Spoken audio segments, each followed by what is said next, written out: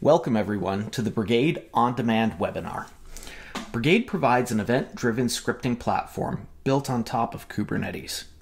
I'm Kent Rancourt, one of the project maintainers. If you've followed our project at all, you may have seen content similar to this before. And if that's the case, I'd recommend sticking around regardless. It's an exciting time for Brigade right now. As of this recording, it was just days ago that we cut the first release candidate of Brigade 2. Most likely by the time you view this, Brigade 2 has already become generally available. So in some ways, this is our first presentation and demo that shows off the finished product. Brigade has an interesting history, which I'll touch on briefly. What eventually became Brigade V1 was born at a Deus offsite in 2016. The entire team was assembled in Denver, and one exercise we all went through that day was a Shark Tank style game wherein teams pitched ideas to the senior leadership, and the best idea would get resources assigned to it. Well, Brigade was the big winner that day, but interestingly, Helm, which we regard as our sister project, was born from a similar exercise at the previous year's offsite. Helm and Brigade both were products of an interesting thought experiment that I'm going to share with you. It begins with the comparison of Kubernetes to an operating system. So let's begin by asking ourselves, what exactly is an operating system? Well, it's a program that, after being initially loaded into a device, manages all the other programs. Pretty simple, really. So in what sense is Kubernetes an operating system? Well, an operating system manages processes on a device. Kubernetes manages containers in a cluster. So if Kubernetes can be likened to an operating system, it's useful to ask ourselves, what are some features and functionality that we take for granted in a traditional operating system that are conspicuously absent from Kubernetes? In 2015, Kubernetes lacked a package manager, so Helm was born. Well, something else that we take for granted in a traditional operating system is the presence of at least one and often multiple scripting environments. Traditional shell scripting is flow control that wraps the execution of processes, but is not opinionated about what the processes do or how they run. Well, containers are really just a layer of isolation around your processes. So what would scripting look like in a cluster? Well, cluster shell scripting would be flow control that wraps the execution of containers, but is not opinionated about what the containers do or how they run. That's where Brigade comes in. Brigade offers asynchronous, event-driven scripting. It can be used to chain together containers to create complex workflows. And it uses Kubernetes as a workload execution substrate. That is to say, Kubernetes is an implementation detail, and users do not have to interact with Kubernetes directly. Brigade is currently a CNCF sandbox project. So before we get too much farther, what is Brigade really good for? Essentially, anything you'd like to automate that can be triggered by some event. Examples may include CI and CD, GitOps, ChatOps, nightly code scans or security audits, report generation, and much more. So what is an event? It's something that originates from an external system, indicates that something has occurred, and it enters Brigade via event gateways. And here's what a graphical depiction of that may look like. To the left, we see external systems that send their own sort of events, webhooks for instance, to a gateway that converts inbound events to Brigade events and uses the Brigade API to drop those onto Brigade's internal event bus. So here are some example gateways that we have already created. There are several others besides these, and they're generally pretty easy to build. So you can expect us to be creating more, and you can pretty easily create your own if you'd like to trigger your scripts with events from an external system we don't already integrate with, even a proprietary one. This is what a YAML representation of an event would look like. They're really JSON over the wire, but this is a bit easier to read. I also want to point out that even though this may have a striking similarity to a Kubernetes manifest, this is not a Kubernetes manifest. You can see that every event has a source. That field denotes where the event came from, in this case, a GitHub gateway.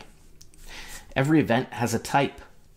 Gateways may emit many different types of events, and generally they would map pretty directly onto events sent by the external system and received by that gateway. This event indicates that someone starred a repository in GitHub. Gateways should always document the events they emit. An event may optionally have qualifiers. If you're familiar with labels in Kubernetes, qualifiers are similar, but a little bit different. They specifically provide more context about the event. So here, someone starred a repository. But which repository? In all likelihood, no one subscribed to this event is interested in knowing when any repository was starred. It's more likely one may want to know when some specific repository was starred. So who subscribes to events and how? Well, that is where projects come in. Projects are user-defined, they subscribe to events, and they define workers to handle those events. So more succinctly, a project simply pairs event subscriptions with worker configuration, directions for handling each subscribed event. Workers are pretty simple. They either embed a bit of JavaScript or TypeScript, or include Git coordinates where such a script can be found. Workers are executed in their own container. Workers can handle an event directly, usually when the handling is simple and easily accomplished with just JavaScript or TypeScript. For more complex situations, workers can coordinate multiple jobs, each of which runs in its own container. We'll come back to that in a few slides. Here's an example of a project with a worker that has directly embedded a simple script.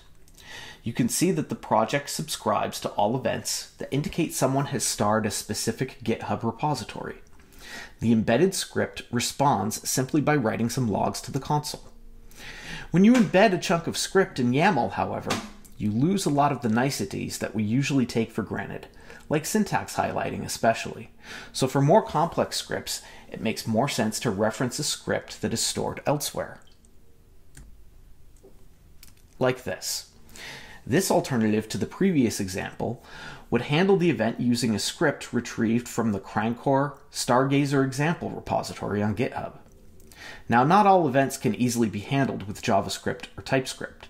For instance, suppose that when someone opened a PR against a particular GitHub repository, we wanted to execute a battery of tests, but the project in question is implemented with Go. This is where jobs come in. Jobs optionally are created by workers to handle discrete tasks. They can be executed in serial or concurrently, subject to scheduling constraints. Jobs themselves run in their own containers. They can be based on any OCI image, and sidecar containers are also supported. Here's an example that builds on our previous ones. It's a more complex script, but it spawns two trivial jobs and executes them in sequence. Each of these jobs will execute one after the other in their own container. So finally, it's demo time. One thing I am not going to show you in this demo is the installation process, because frankly, it's uninteresting. Like most other things that are built on top of Kubernetes, Brigade is installed using Helm, and our default configuration is well tuned for a local, non-production installation, so you can be up and running and kicking the tires in just minutes.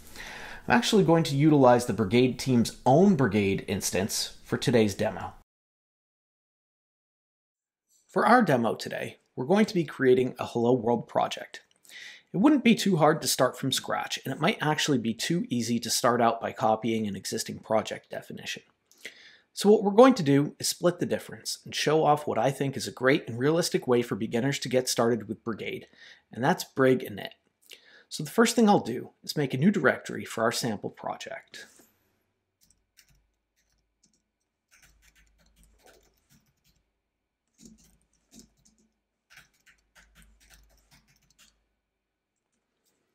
Now I'll simply type brig init and give the project a name.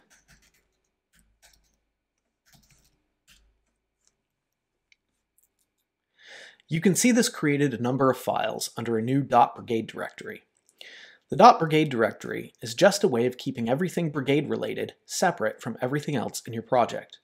Remember that Brigade scripts use JavaScript or TypeScript, and we won't touch on it until later in the demo, but you can actually use a package.json file to enumerate third-party dependencies for your scripts. Supposing that you were using Brigade to add some automation to an existing project that was itself implemented in JavaScript or TypeScript, having everything Brigade related in a separate directory allows you to have separate package.json files for your main project and for your Brigade script. Again, we'll come back to this later in the demo. In the list of things that brig init did, you can also see that it created a project definition, some notes, a file for secrets, and because we didn't already have a .gitignore file, it created one for us and added a couple entries to it. Specifically, if we should check this project into source control in the future, there are certain things we wouldn't want tracked. One of those things is whatever NPM modules our Brigade script uses, because it's simply not convention to track those for any JavaScript or TypeScript project. That's in no way Brigade specific. Also, we see that our secrets aren't being tracked, and that also makes sense, because one typically does not check sensitive information into source control. You can also see some notes were created. Those notes spell out your next steps. We're not going to bother looking at them right now because, well, you've got me instead. Next, we're going to take a look at the project definition file that brig init created for us.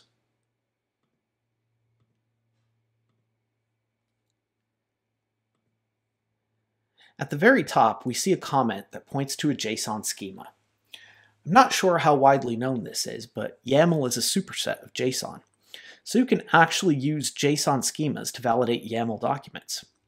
I've got a VS Code extension installed that recognizes this comment and will provide me with context help based on that schema. Note that the comment isn't specific to the extension in any way, rather it's specific to the YAML language server.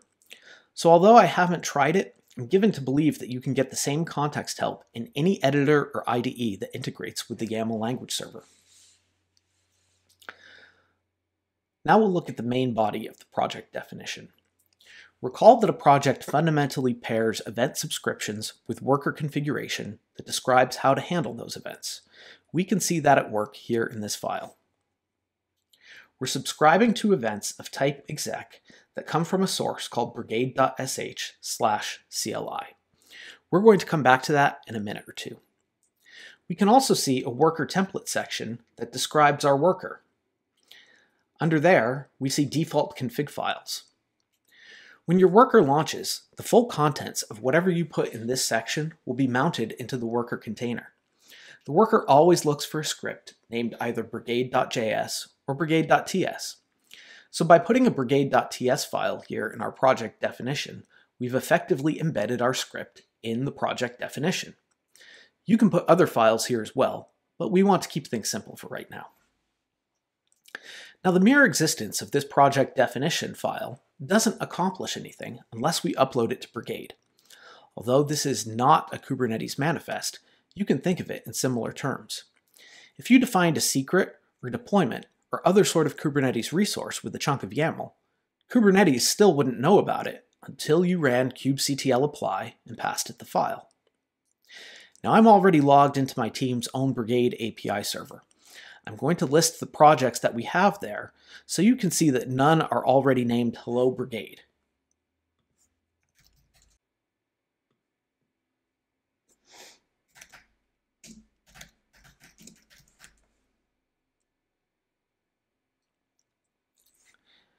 You can also see these projects all correspond to our most active repositories, and you might surmise that we're mostly using Brigade for CI and CD.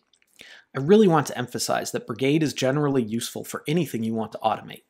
CI and CD just happen to be specialized cases of automation, and they're needs we had that we were able to quite easily fill using our own product. So let's go ahead and upload our project definition to Brigade.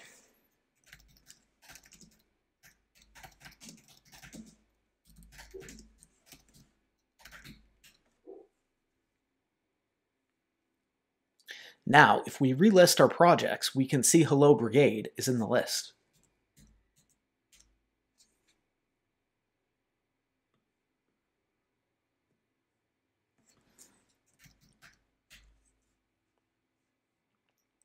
We can also retrieve that project directly.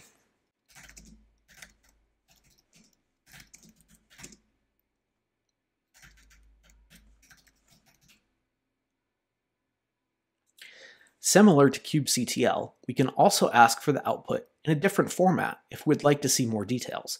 So I'll ask to see a YAML representation of the project.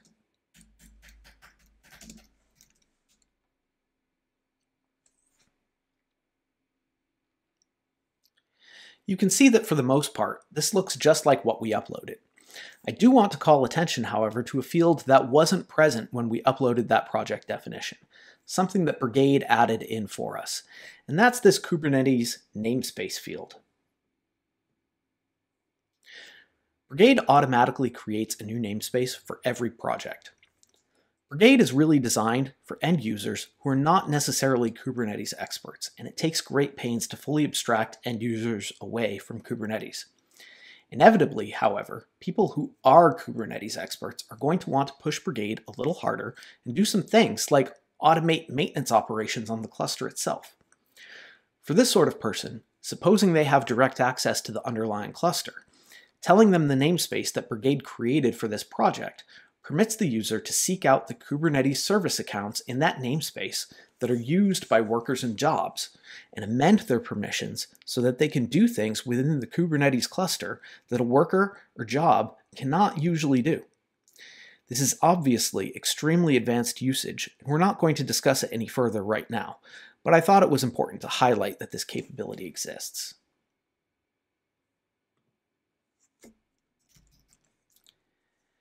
At this point, Brigade knows about our new project, and we should probably send an appropriate event to trigger the worker.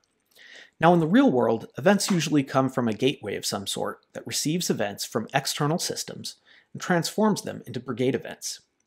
Gateway setup can be a bit involved, and not for any Brigade-specific reason, but just because there's often a lot of setup that needs to be done on the external system, GitHub or Slack for instance, to make it send events to your gateway. All of our gateways do have comprehensive documentation that cover whatever external setup needs to be performed. But if we took the time to set something like that up right now, it would really derail our demo. If you look back at the project definition, you'll see we subscribe to events of type exec that come from a source called brigade.sh/CLI. Well, primarily for testing and demo purposes, this type of event is trivial to create manually from the CLI. So instead of setting up a gateway, that's what we're going to do.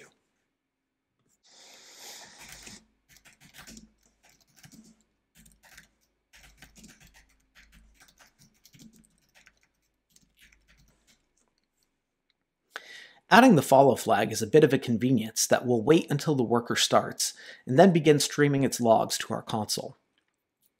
Because we had debug logging enabled, we see quite a bit of information about what exactly the worker is doing. The most important thing is that it launched a hello job that also ran to completion. Now that we've seen Brigade handle an event for the first time, let's look at some other commands for managing events. We can list all events.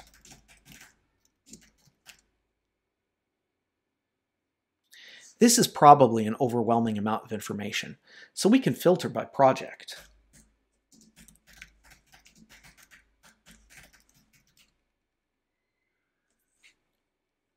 Here we see our event and its status. If we retrieve that one event by its ID, we will see even more detail.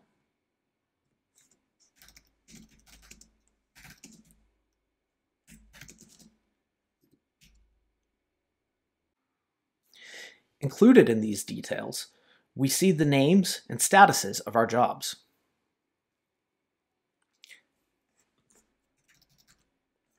Something else useful we can do is access the logs from the worker that handled the event.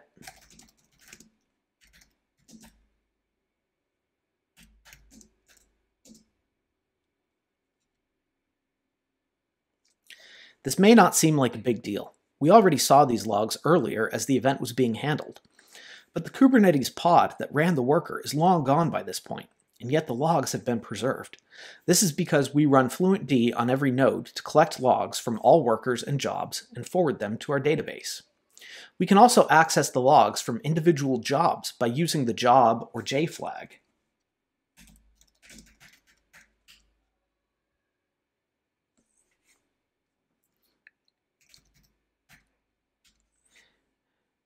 There are other interesting event-related commands. For instance, you can cancel or delete events.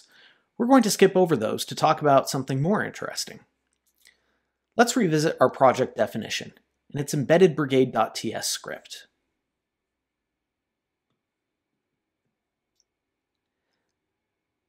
Let's say that over time our needs change, and we need to start doing something a little more involved with this script. It probably won't be long before we're sick of working with TypeScript that's embedded in a YAML document and offers us no syntax highlighting or context help. This is actually pretty easy to deal with. So the first thing I'm going to do is copy the embedded script from our project definition. Now I'm going to create a Brigade.ts file and paste in our script. Immediately, I've got all my syntax highlighting and such, but you can see that a Brigade-specific import that I'm using, the Brigadier library, does not resolve, so I cannot get context help for that module. This is pretty easy to fix using conventional techniques that should be familiar to anyone who's done much with JavaScript or TypeScript. We can use the JavaScript package manager of our choice. Brigade supports both npm and yarn. So here I'll run yarn init from inside the .brigade directory.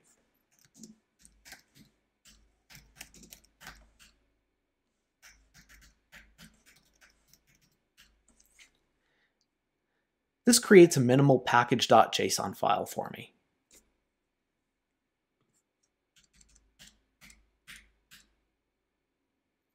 Now I'll run yarn add.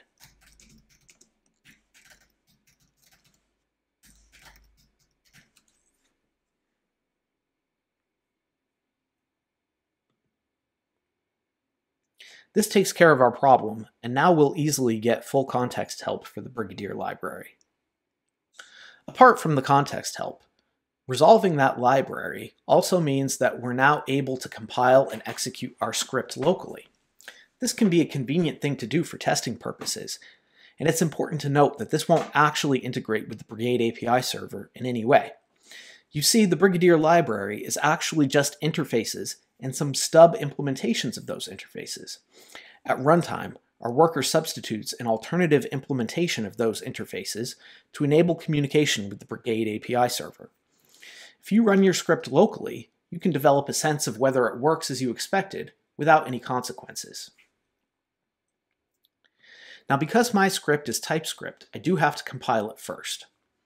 If your script were JavaScript, you could skip this step.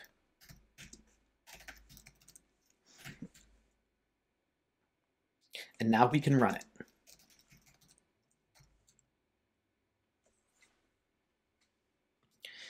There are ways to control the source and type of the dummy event, and even the payload, using environment variables, but they're documented, and so we're going to move on. We've successfully separated our script from the project definition. Let's revisit that definition briefly and remove the embedded script and tell it to go looking elsewhere to find it.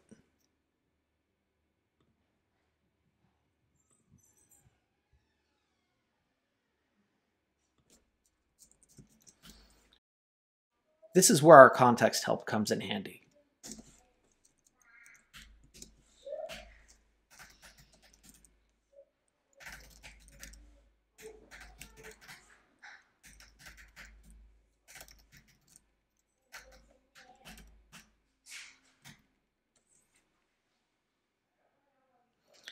Now let's run git init and add all the files we've created.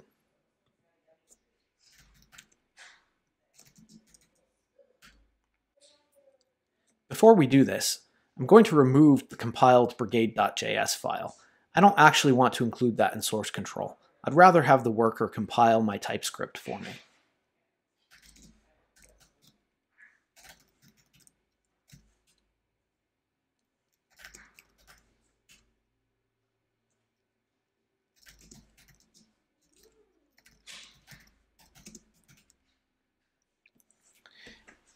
We can see all of the files that we're about to commit do not include the secrets or our npm modules.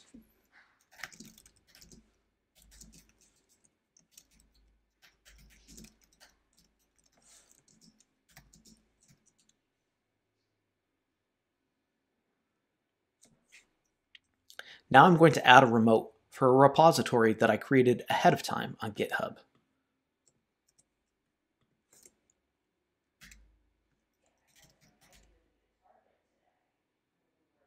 Now we'll push our files to that remote.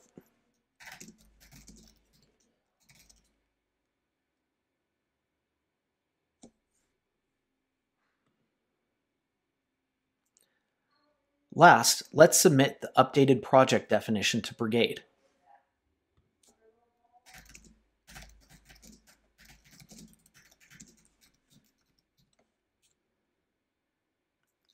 Now we'll manually create another event.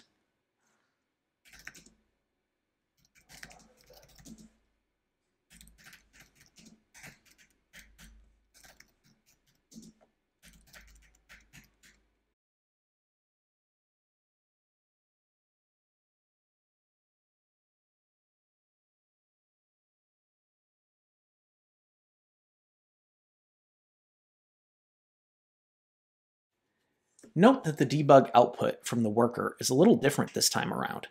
It tells you exactly what it's doing, which includes using the package.json and yarn.lock we provided to resolve dependencies. You even see where it substitutes an alternative implementation of the Brigadier interfaces. We'll briefly touch on a few other useful things now. The next thing we'll do is demonstrate that you can use whatever third-party dependencies you like in your Brigade.js or TS script. So here we'll add and use the unique names generator module.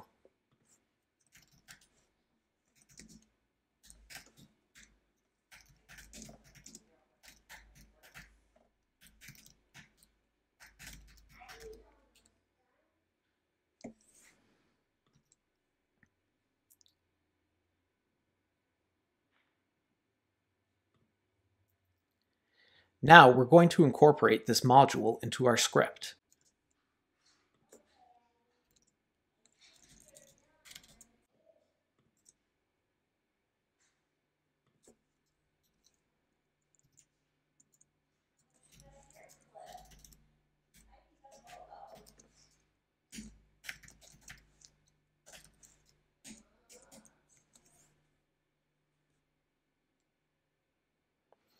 Right here in the same Go, I'm going to show you how to chain multiple jobs together to create more interesting workflows.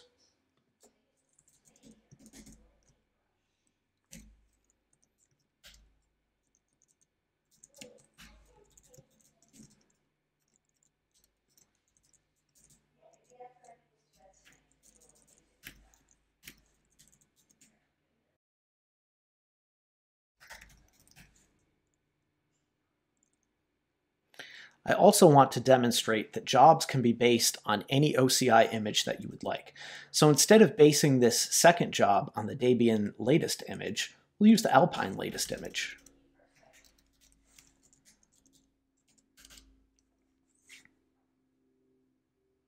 Here we'll chain these jobs together.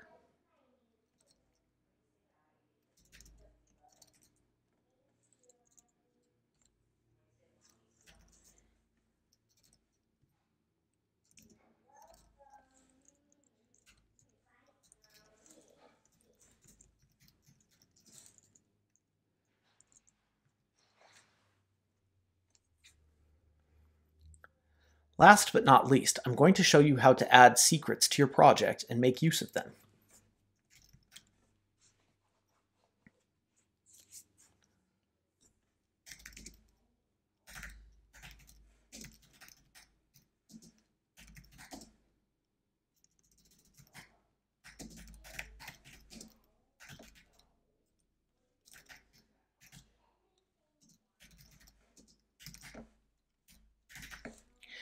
This is one way to do it. You can set secrets one at a time. An alternative method of doing this is to put your secrets in a YAML file. You can upload the entire file at once. Here's how you use secrets within your script.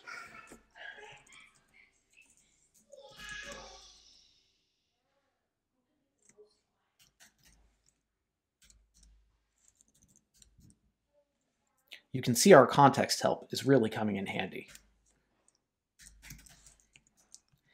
Now note that what I've done here is for demonstration purposes only. It's a really bad idea to allow secrets to bleed into your logs, as I've done here. Now there have been no changes to our project definition, so there's no need to update that. But we have made changes to our script, so we should probably push those up to GitHub.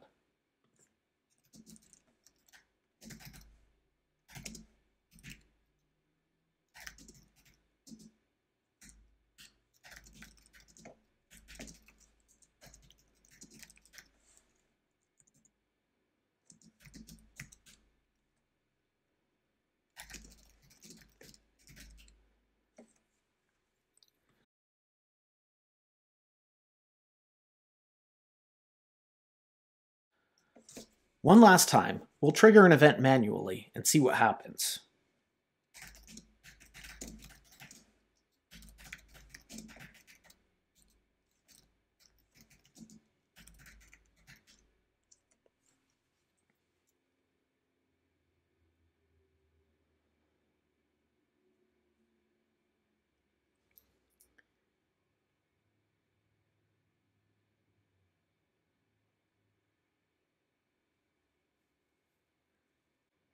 This time around, we see that 2 jobs ran in sequence.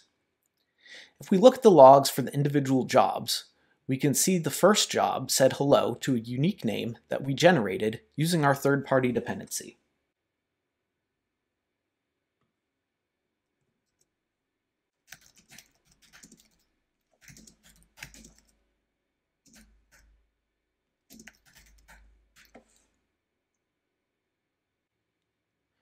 And we can see for the second job that it said hello to the secret we passed in.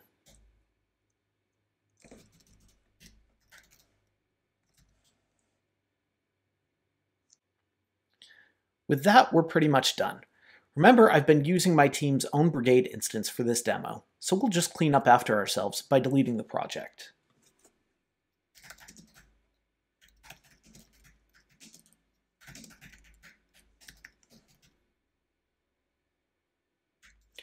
Deleting the project also removes all associated events, logs, and Kubernetes resources. And that concludes the demo.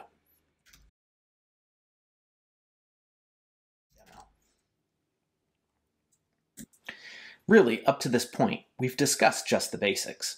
Brigade has a lot of other tricks up its sleeve. Here are some important features we haven't touched on.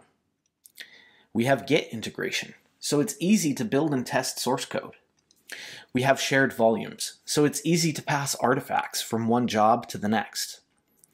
We have configurable limits, so you can configure the maximum number of workers that may execute concurrently, or the maximum number of jobs that may execute concurrently.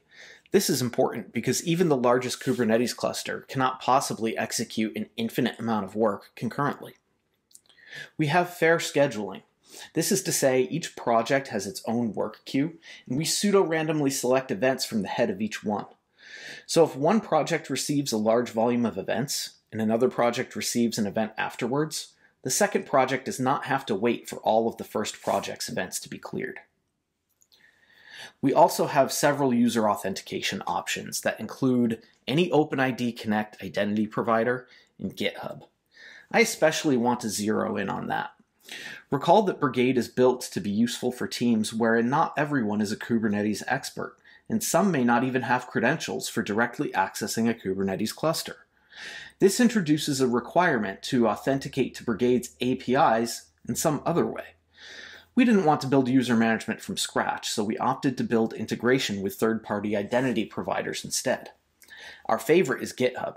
It's actually very easy to configure a Brigade installation, to delegate authentication to GitHub, and to limit authentication to users belonging to GitHub orgs of your choice. Something we're proud of is that we haven't just built Brigade. We've been developing an entire ecosystem around it. Here are some gateways and other peripherals that we've been working on.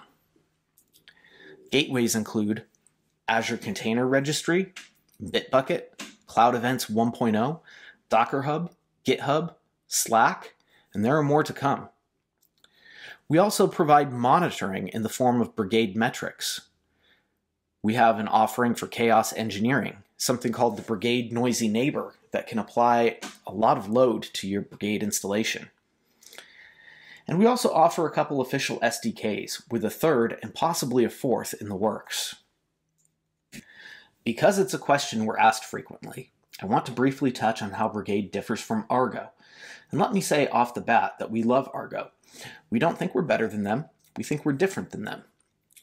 Brigade and Argo address similar use cases and both model workflows as assemblies of containers, but they approach the problem space differently. Argo emphasizes workflows. Events are an add-on. Argo is also fully Kubernetes native. Workflows are Kubernetes resources. Compare that to Brigade, which emphasizes events. Events do not describe workflows. They only indicate that something has occurred. Subscribed projects can handle events as they each see fit. Brigade also uses Kubernetes only as an implementation detail. Workflows are scripted, and tooling fully abstracts Kubernetes, so teams can build automation that executes in Kubernetes without being experts, and without every team member having direct access to the cluster. So the bottom line is there's a lot of overlap between Brigade and Argo, but they take very different approaches to similar problems. So when would you choose one over the other? To a large extent, it may be a matter of personal preference, but other factors are likely to enter the equation as well. What exactly are you building? Argo is, in my opinion, in many ways, lower level than Brigade. It's probably a good starting point if you're building your own product that has a need to build and submit workflows for execution. Brigade is a little more oriented around end users, and in particular, end users who are not necessarily Kubernetes experts. So if you're a team that's looking to automate a lot of your own tasks quickly, and the team doesn't have a lot of Kubernetes experience on the bench, Brigade may be what you're looking for. Last, we're quickly going to talk about Brigade's architecture, for two reasons. First, I think this will, to a large extent, demystify Brigade. Sometimes it's useful to look behind the curtain and see there's really no magic at work. Second, I hope this will be a useful primer for anyone who might be interested in making contributions to the project. Toward the top of this diagram, we see external systems. These could be things like GitHub or Slack. They send events to gateways, which convert the events to Brigade events and utilize the Brigade API to enqueue events on a message bus. And the CLI permits end users to interact with the API as well. The API server's main role is to locate subscribers for each event, create a discrete copy for each subscriber, and add it to both the database and the message bus. On the other end of the message bus is the scheduler, which monitors for capacity and allocates it to workers and jobs. The observer component watches running workers and jobs in the substrate and reports their statuses back to the API server. Last but not least, a logging agent runs on every substrate node and forwards worker and job logs to the database for safekeeping.